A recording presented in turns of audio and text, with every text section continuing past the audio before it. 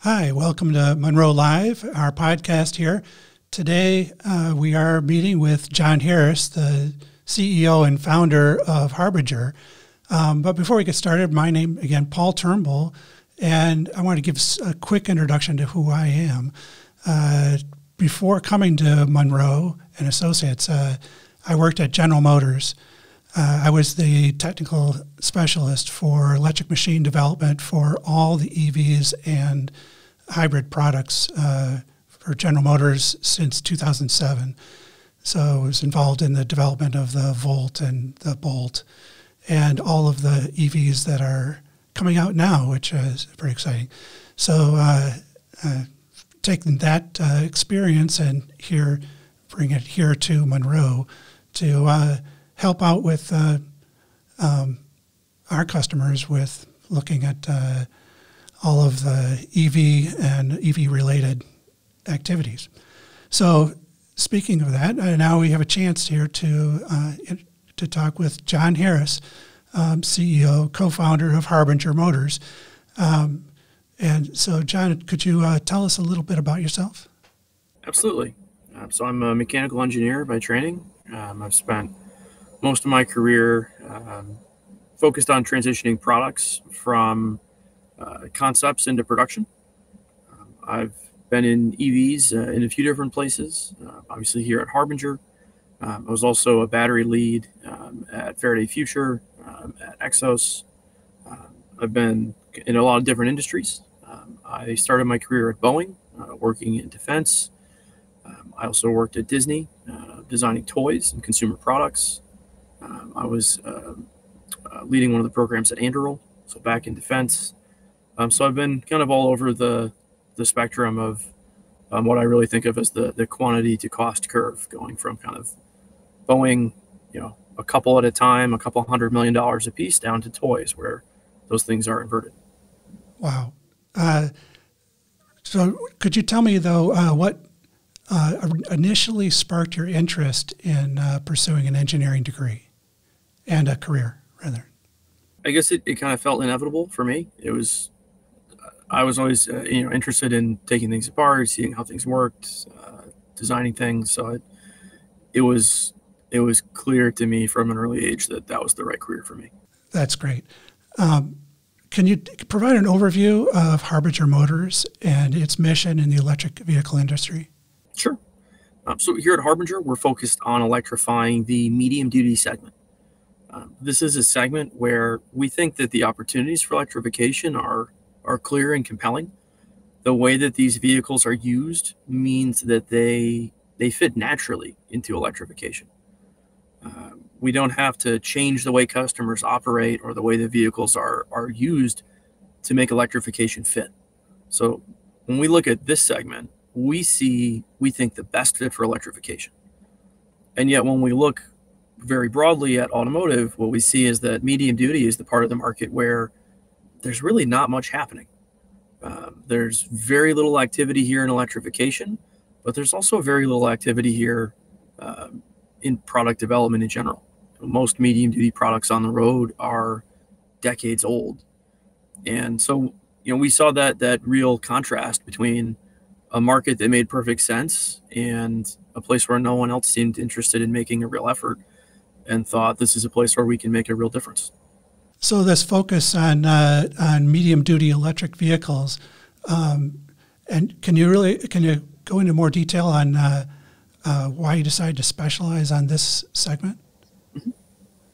So if we think about the whole automotive market to start, it runs from what the DOT would call Class 1 to Class 8. So we've got passenger cars all the way up to long-haul trucks. At the bottom end of the market, the lightweight vehicles, Class 1 and Class 2, you've got vehicles that are unibody construction. They're designed overwhelmingly for private ownership and kind of personal use. And they're optimized very heavily on cost. At the very top end of the market, you have vehicles that are really never used for personal use. No one's driving a Class 8 truck to work, I hope. These are vehicles that are entirely commercial in nature and they're massively optimized for durability. So you have sort of obvious endpoints in the market. And then in the middle, you have a market where people are just sort of like, let's just stick whatever technology we have into that market and see how it goes. So you end up with vehicles in medium duty that tend to be too heavy and too expensive because people have reused technology from Class 8, or they're not durable enough because people are trying to reuse technology from Class 1 and Class 2. But you just end up with a lot of vehicles today that don't really meet the customer's needs, or that are very, very old. So this segment is about 300,000 to 400,000 vehicles per year in the US. And by automotive standards, that's a really small market. This market, the medium-duty chassis market, is worth about $20 billion a year. The pass car market in the US is, I think, about 10 million vehicles a year. So it's dramatically larger. And the result is that when people look at this market, especially from the viewpoint of a big OEM, they look at it and they say, well, that market is really demanding. It has these high durability requirements. It has very high sensitivity to weight. It's, you can spend more money than you spend in passenger cars, but people aren't willing to pay what they pay for a Class 8 truck. So it's hard to make a product that fits this market's requirements unless you're willing to make it from scratch. And if you're someone like Ford and you're making, 3 to 4 million vehicles a year, you look at this market and say, do we really want to make a new platform for 400,000 vehicles a year? And so you start to understand that there's just this wasteland here where big OEMs don't find it compelling. And again, that's why we see this really compelling niche. It does seem like a growing market as well, with all the delivery vans and growth in the market for personal RVs, that sort of thing. So the chassis that undergirds all of that is something that seems like a natural market for an EV, especially the delivery vans, where it's people going, you could charge overnight and then load up and then get out in the morning and drive all day and then get back and charge up again while you're loading. So it seems like a real natural fit for an EV application. Right. You look at a UPS truck and say, well, that vehicle's used 10 hours a day. It parks all night and isn't used for anything. It parks in the same place every night. That place that it parks is an industrial depot, so they tend to have decent power on site already. The vehicle's got a 20-year life, so you've got huge opportunities to save a lot of money with an EV. You sort of put all that together and you're like, well, this makes even more sense than passenger cars. Right. Why aren't all these vehicles EVs? And the buyers are extremely conscious of the operating costs of their fleet, and that's where the EV product just really shines. Yeah, I agree. It does seem like a really great market. But how does Harbinger differentiate themselves? You mentioned that you came from XOS, and so there are other competitors that are, I think, trying to get into this market. How is Harbinger Motors differentiating themselves with the competition? So this is definitely a market where people have been trying for a while. We're by no means a first mover, but we can see already in the rearview mirror that the highway is littered with companies that haven't really accomplished much. And really that comes down to appetite for investment in technology. When we look at this segment, overwhelmingly what people have tried to do in medium duty is they say, well, there's a diesel truck. Let's just shoehorn some batteries into that. That'll be a great product. And you can kind of understand why, maybe that made sense to people in 2005. I'm always shocked that still is something people think is going to work out, in 2024. If we look back to the earliest EVs, they were things like the Volt, Coda vehicle, the Think vehicle. The attempts at electrification from 1995 to 2010 were very much in the vein of take a vehicle, an ICE vehicle, and stuff an electric system into it. And no one really wants that product. right? I always say when you sit in a Volt, you're going to bump your leg against the transmission tunnel. Now, there's no transmission in that vehicle. There's no prop shaft. There's no shifter. But we've got a transmission tunnel there. And that, terrible ergonomic compromise is the result of saying, well, we had a platform and there's a transmission tunnel, so it's still there. It wasn't until Tesla came along with the Model S and showed people that if you're really willing to make an effort, if you're willing to throw everything away and start from scratch with a clean slate, the electric vehicle that you could build is not only competitive, it's a dramatically better product than a gas or diesel vehicle. The passenger car industry had opportunities to learn that in 2010. I think that's been a very tough lesson for the big legacy OEMs to learn. Tesla's been teaching them that lesson like over and over again for the last 10 years, but most of them have figured it out. Right now, you can go and get in an ID4 or an F-150 Lightning, and it's a pretty good product, right? People buy those. They're products that stand on their own. When you look at medium duty, no one's learned that lesson yet. So when you look at Freightliner MT50E, for example, which is a competitive product to us, you're literally looking at a Freightliner MT55 diesel engine. And they took the diesel engine out and they put in battery packs from Proterra and a drivetrain from Dana and, aux systems from everyone else. And you sort of have the proverbial, 10 pounds in a 5-pound bag. And that's the result of that compromise. So what Harbinger has done differently is we started from scratch. Here at Harbinger, we own the complete IP on the entire vehicle. So when you look at a Harbinger chassis, you're seeing a Harbinger frame, a Harbinger suspension system, Harbinger axles, Harbinger steering, Harbinger brakes. You're seeing a Harbinger battery system developed completely in-house with our own modules and our own packs, our own multi-pack architecture. You're seeing a Harbinger drivetrain with an in-house built stator and rotor with a Harbinger transmission. So all of that scope on the vehicle is done here, both the exciting EV stuff like the battery packs, but also the more mundane automotive stuff like the suspension system and the axles. Those are all Harbinger IP. And that enables us to build a product that is significantly more compelling, right? Because we're competing with vehicles that were designed 40 years ago, which is almost an unfair competition. And we also are able to offer something that's dramatically cheaper because we own all of that IP and that capacity. So, when we buy an axle, our whole supply chain for the axle is one tier deep, right? You have Harbinger, you have a company that forges metal, and we pay for that on a basically per kilogram basis. And when we look at someone like Freightliner, Freightliner goes to Dana, Dana goes to another supplier, that supplier goes to another supplier, and you've got this very traditional 3 to 4 tier supply chain with massive amounts of margin capture at every step along the way. Yeah, having the system engineering portion gets lost when you're just putting together a kit of components. Completely agree with that approach. So what were some of the major engineering challenges that you faced when developing a whole platform like this? It's a monumental accomplishment. So I think, the biggest challenge right off the bat is just it's a ton of scope, right? It's not just making a battery system or just making an electric motor. It's a whole platform.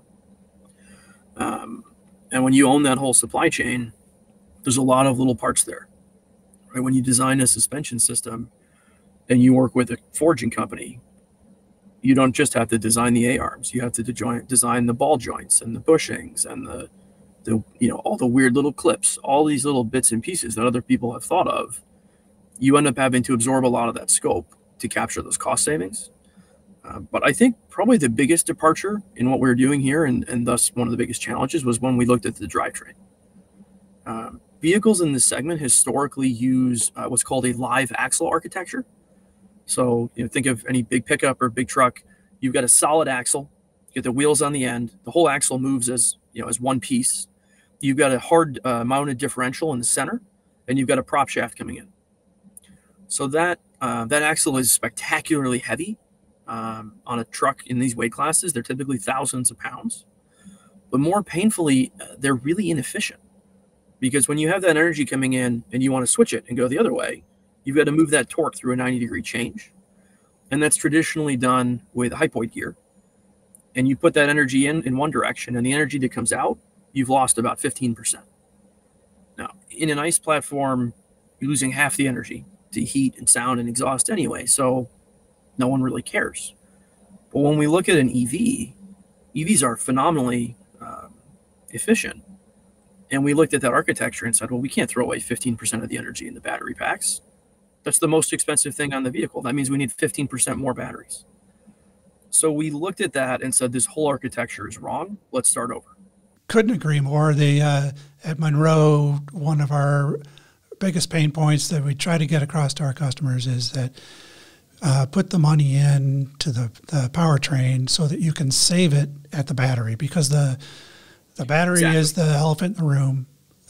Finding ways to gain some efficiencies in the powertrain always pays dividends when it comes to the battery. And in a medium truck application where you're looking at having to move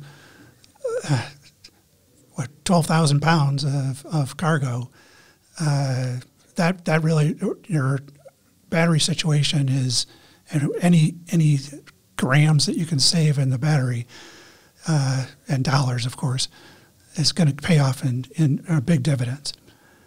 Right, and the effect is compounding. Right, if you have a inefficient drivetrain, you need more batteries to make up for it. But the batteries have weight, so you need more batteries, and it just spirals out. Yep, and your powertrain has to be more powerful, and yes, Yep. So that, again, system engineering. It's the chance, the chance to look at the whole big picture and design from ground up is one of the lessons that the technology leaders in the industry right now are teaching the legacy automakers. We're seeing Lucid tell the same story. Tesla has been preaching it for years and putting the cars on the road to prove it. So, this is, Harbinger now is doing that in the medium truck segment. That sounds like a winning proposition. So one of the key things, just speaking of batteries, is battery technology is just evolving rapidly. And so what is Harbinger's strategy for being able to incorporate the newest battery technology as it comes available? It's an assumption that sounds accurate, right? People assume the battery technology is evolving rapidly. But if we look at, if we go take apart a Model Y, we're going to find a cylindrical cell with either a nickel cobalt aluminum or a nickel manganese cobalt chemistry inside. And if we go take apart the first Model S that Tesla made, we're going to find a cylindrical cell with a nickel cobalt aluminum or a nickel manganese cobalt chemistry inside. So the technology's gotten a lot better, right? Every year we see a 1 to 4% improvement in the energy density of cylindrical cells from leading manufacturers. And by leading manufacturers, I mean Panasonic, Samsung, and LG. So that technology is evolving rapidly when you look at it in aggregate and say, the energy density has almost doubled in the last 15 years. But the truth is we're pretty much all using the same chemistry that we were 15 years ago. LFP has become suddenly a big force, but LFP is a chemistry that's decades old. What we've seen is that China's investment in scale has made it very cost competitive, and there are kind of open questions as to how much of that is artificial and how much of it isn't. But when we look around and we see sort of everything happening in batteries, solid state and lithium sulfur and flow batteries, the stuff is really interesting and really promising. I think in most cases it's farther from the market than people think it is. So we're always looking for something that's ready at scale, but for us to actually consider a new chemistry or a new cell, someone like LG produces, 30 gigawatt hours of cells a year. So we need to see scale before we can accept the risk of pulling in a new product. And so I think for us, the question is, we use nickel rich chemistries today. And most people ask us, are you going to switch to LFP? Usually they say, when are you going to switch to LFP? And I think for us, that's the question is there a point at which LFP is going to get so much cheaper that it's worth the weight penalty for our customers? It does have a little bit lower performance, so it has that cost benefit, but if you can you have to put in an extra battery in order to get the same performance. So that's the weight penalty for LFP, right? So, it is a little frustrating as someone in the consulting area to see promises made about this wonderful new technology, and then we wait 2, 3, 4 years, and it ends up here we are with incremental change on the same same types of batteries, and so the challenge is make the best vehicle we can with what exists today. Well, the other piece is that incremental change is coming every year, right? Every year we're getting a little bit better. And so that means when we look at those more advanced chemistries, when we look at solid state cells, for example, every year the bar that they need to match to be competitive gets a little bit higher. And so there's, I think, an open question with a lot of these chemistries is, are they going to commercialize fast enough to be relevant? Or is the march of progress in NCA and NMC going to render them obsolete before they even hit the market? So one of the things that looking at your website you offer is a kind of a modular scalability for the battery size depending on what the customer needs. Could you talk a little bit about what modularity like that gives you in the way of a market advantage?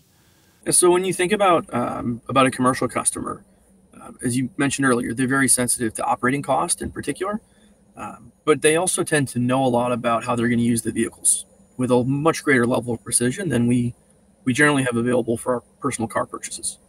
So when we look at a customer, we say, well, here's all the vehicles in your fleet, and let's look at those in terms of how far they drive. And if we say, well, this bucket of vehicles drives 30 miles a day, and this bucket of vehicles drives 50, and this bucket of vehicles drives 80 to 200, we want to have different solutions for each of those to be more cost effective. So we build one standardized battery pack here. It's a 35 kilowatt hour pack, and then we change how many of those go into the vehicle. So you can have 3 to 6 of those per vehicle. So that's 105 to 175 kilowatt hours. So pretty big range, but that's reflective of the fact that not only customer by customer, but even within one customer's fleet, they have vehicles of very different use cases. And if we give them more battery than they need, we increase the acquisition cost. We make it harder for them to switch to electrification, and we make it harder for them to realize all of those big advantages of electrification. So Harbinger was set up with the specific goal of selling these vehicles at acquisition price parity to gas and diesel. And we can't do that if we sell them more vehicle than we need. So how do you envision your vehicles impacting the fleet operations of these broader transportation industry? So I think we see two big impacts. At the large fleet size, think of the big publicly listed companies with big fleets. We see an opportunity for these companies to finally start delivering on some of their emissions reduction commitments. Big companies talk a lot about how they're going to hit net zero by 2030 or 2040, and they sign up for the pledges, but when you check back in 5 years later, it often doesn't look like much has happened. And that's not always their fault. In many cases, they kind of look at the technology that's being discussed and they say, well, yeah, that seems relevant to us. We're going to make this target and we're going to go get that. And over time, they find that just like those battery chemistries you mentioned, the stuff never really shows up. And so I think a lot of these bigger companies where they have particularly high public scrutiny for their emissions, they're desperate to find ways to meet those targets. They have the right goals and intentions, but someone on the manufacturing side, people like us, have to give them the tools they need to accomplish that work. So I think that's one big impact is at the large company level, we'll see an opportunity to reduce emissions by a huge amount. At the small fleet level, that's still true on a per vehicle basis, but a fleet of 10 vehicles is, are they producing that many emissions really with 10 vehicles? Probably not. I think at the small and mid-sized business level, we see an opportunity to massively improve the margins of these businesses. And I think that's really exciting. Running a small business is very difficult. You have very hard time accessing capital. And when we look at the plumber with 5 trucks or the small uniform service with a few trucks, the biggest operating cost of those companies is labor, followed by vehicles.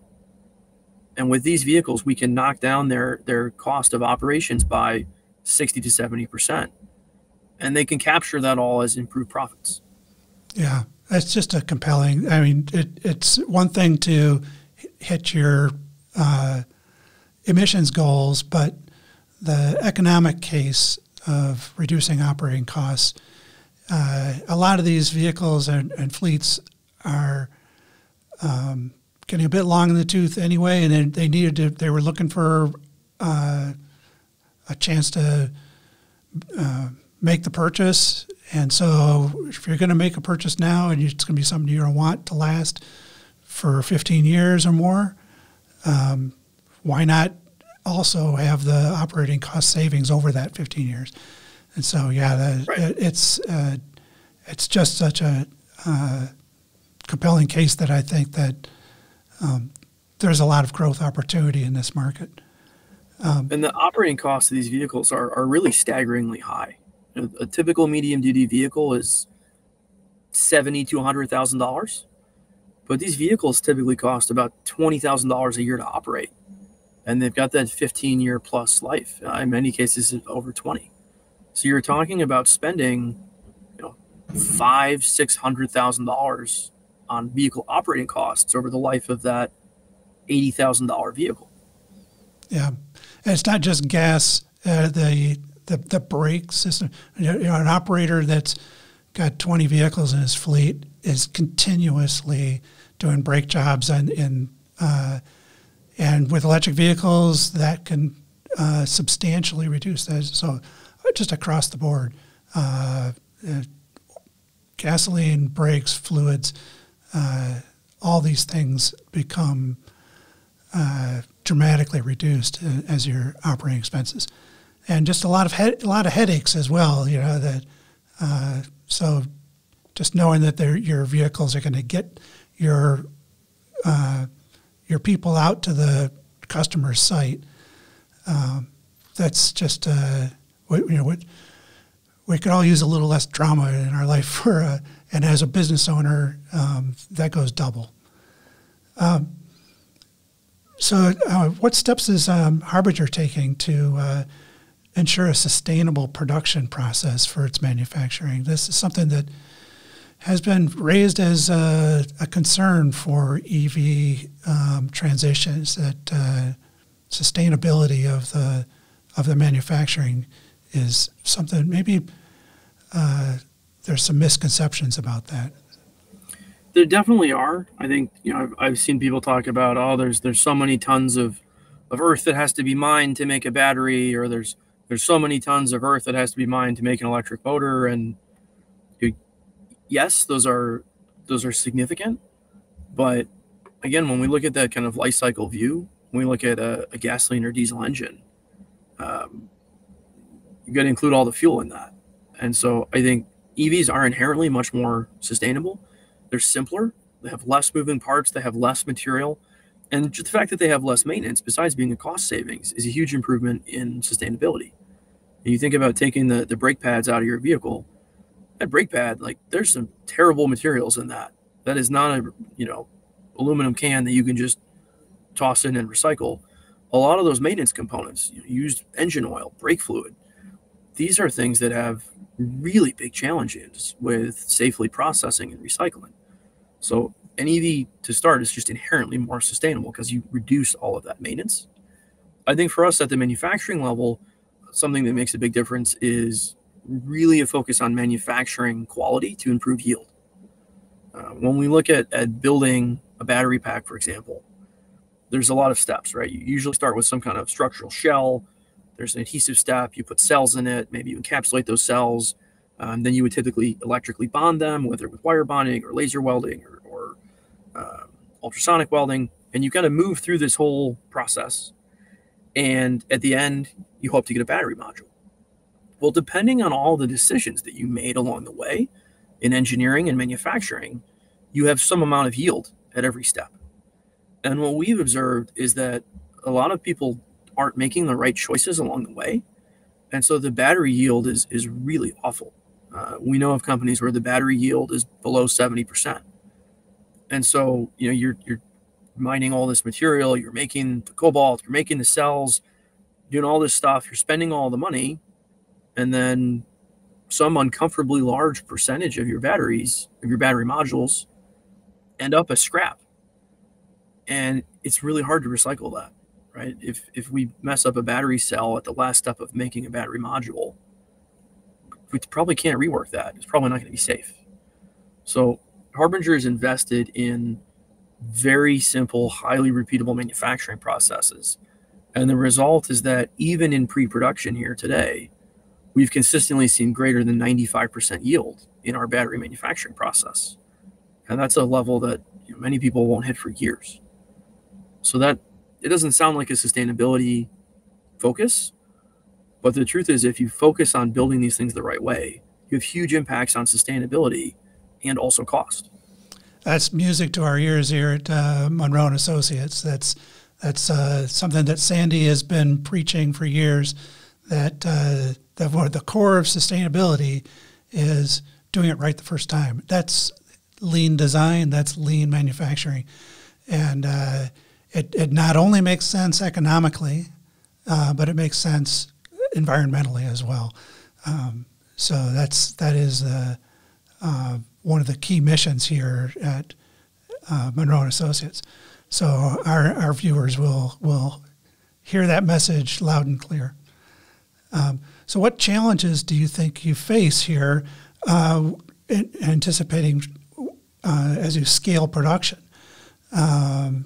As we've been saying, that it looks like the opportunity is here, and you're off to a great start with some pretty nice announcements here, I think in May, of $400 million worth of business to start. But yeah, that's going to scale quickly, I think, as the word gets out on what a compelling business proposition this is. So what challenges do you think that you're going to face when you try to scale this vertically integrated organization? So I think there's two big challenges for a company like ours. One is that when you're building a vehicle, you need every part. You can't build the vehicle with 649 out of 650 parts. So the execution challenge is large. When you're vertically integrated, that challenge is larger because we have a responsibility for quality that goes farther down the supply chain than at most OEMs because we have greater definition of part ownership. So each individual part may be very manageable. We have a lot of parts we have to get right. And so we're growing our manufacturing, supply chain, and quality organization so that everything that's really not traditional design engineering, those are expanding so that we can maintain close scrutiny of that process. We have to carry that forward after sales, right? So inevitably, every OEM finds that, hey, there's a thing here and the supplier had a quality issue or we didn't tighten a bolt far enough or something.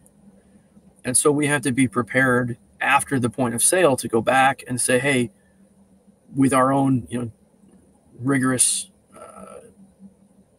discipline internally, we found that, hey, there's a thing we did that we think we should do it differently. And we've got to have the right organization and the bandwidth to go out and address that, whether that's actually a recall or whether that's an upgrade or an OTA update. This is something that happens in every OEM, and that means that when it happens, it shouldn't be a surprise. It's our responsibility to plan for that and be ready for it. So that that sort of whole area of what I would call execution challenges is, I think, the biggest one. The second one is something that I won't mention any names, but you can see this really evidently in the market, is as you start to move into the market, as you launch products, you have to say no to a lot of things. You have to stay really focused. We've seen this over and over again at larger startups, in hardware in particular, where there's some early success, and then a lot more customers will come in and say, well, hey, I like that thing you're doing. Can you do this other thing for me that's sort of similar? Or can you make me a different version of that? Or can you change the pace at which you plan to scale up? And it's really hard to say no to those people. But building the first vehicle, that's an opportunity that we have, right? We have the backing of great investors who said, yeah, this market makes sense to us. And we have basically the funding and the bandwidth and the schedule to go and make our launch product. But the company then has the responsibility to make that product successful before we go off and do 10 new things. My co-founder, Phil, has said that making additional vehicles is a privilege. It's not a right. And if you attempt to make 5 vehicles from day one, then you generally lose that privilege because you're doing too much. The execution drops, customers are unhappy, and the whole kind of wheels come off the bus there. So a challenge now for us is we have to be very disciplined in building this specific product that we've been working on for the last couple of years, launching it, delivering it, scaling it, and then we can start to build the next thing. But the sequencing there is really important. So what vision do you see for Harbinger in the short term and then medium term and long term coming up? So in the short term, the commercial launch of our strip chassis. So that's the product we've been focused on. That's the product that goes into a commercial walk-in van, a recreational vehicle, some more specialized vehicles in emergency and response. So that's step one. We've built about 60 of those so far. So multiple generations, prototype vehicles we call mules, alphas, and betas. And we have our SOP in late Q4 this year. So build those, ship them, and then bring production up next year. That's the near-term challenge. In crunch time right now. If you're start production in a few months, that's an exciting time. Yeah, there's that last 5% of stuff that takes a lot more than 5% of the effort. Yep. So that's the near-term focus. And I would say that's probably the medium-term focus as well, because launching and then scaling up are very different challenges. Next year, we're going to be very focused on primarily increasing the output rate as well as on cost down efforts. The longer-term effort is really around expanding that product portfolio. So we're building a strip chassis today, but we're doing so with the goal of actually building a cab chassis as the main product. And people have said, well, the cab chassis market is a lot bigger. Why didn't you just build that? A strip chassis is a necessary element of building a cab chassis.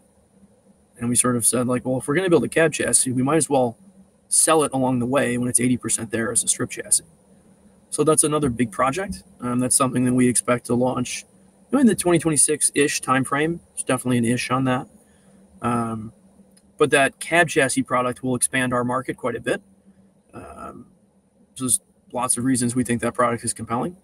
And there are a lot of things that you really can't do effectively today with a strip chassis. The upfits are more limited. So we see a whole swath of customers to us that would really like an electric vehicle. They really want to access that cost savings and emissions reduction. And we don't really have any way to meet their needs until we develop that cab product. So that's the main long-term focus right now. And I think the other longer-term activity is around leveraging our component inventory. When you look at our chassis, you'll see a whole swath of components that you can't buy anywhere that aren't available in the market competitively. The obvious one is battery packs and drive units, but we also have here developed internally our own 800-volt multi-zone heat pumps, our own proprietary high-voltage distribution system. A lot of pieces that if you're going to build an EV, these are obvious building blocks that you need. And in particular, when we look at lower volume manufacturers, more specialized industries, they don't have the financial ability to develop those components because they don't have the volume over which to amortize them. So we see a lot of opportunities to take that inventory of components and offer that in adjacent industries to leading OEMs who would love to offer electric products, they just aren't in an industry they can absorb the developmental costs for. So we usually like to wrap up with a quick question on what advice would you give young engineers who are interested to pursue a career in engineering like the one you've got? This will be a little bit controversial, but I would say my advice to new grads in engineering is that you really need to get some kind of structured experience before you can jump into an early stage startup. I think, I started my career at Boeing, which is maybe too far on the structure. But when I sometimes see new grads that are joining these startups of like 20 or 30 people, on the one hand, they get great exposure, right? They get to wear a lot of hats, they get to do a lot of things, but there's elements that you learn at a more mature company that are very difficult to learn elsewhere. Like processes. Right. Like, learning what engineering release process looks like. You're not going to learn that in a group of 20 people because they're just not going to do it. Not because they're doing something wrong, but because it's not necessary at that stage. Right. And if you think about kind of where the opportunity cost is, I think a lot of engineers have realized that working at startups, you get to have a bigger impact. You have more ownership. It's also much more financially compelling for you. And when you work at a big company, those things are all kind of less. So I would make the case that the time to give up that opportunity cost and work at a large company is at the very beginning of your career, where you're not losing as much opportunity. That's a great take on it. I appreciate your outlook. And thanks again, John Harris, co-founder, CEO of Harbinger. I really appreciate taking the time of your day to talk to our audience here at Munro Live Podcast. And again, I'm just really excited for what you're doing at Harbinger Motors. I think that's you got a really, like I said before, compelling business case on growing this in the medium truck segment. Thanks. Well, I appreciate the opportunity to be on and chat with you, and look forward to hopefully connecting again after our commercial start of production later this year. All right, great. Thanks again.